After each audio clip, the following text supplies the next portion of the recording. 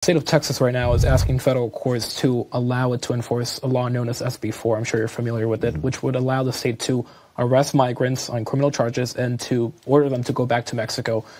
Would that law make the situation worse or better? So we'll have to see what the courts decide on it, right?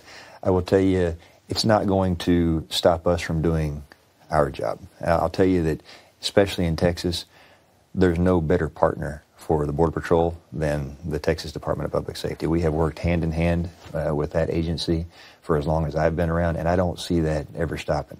They have always been very good at complementing our mission. They back us up when we're out in the field, and we do for them as well. So whatever the laws are that they're going to be enforcing, our mission remains constant.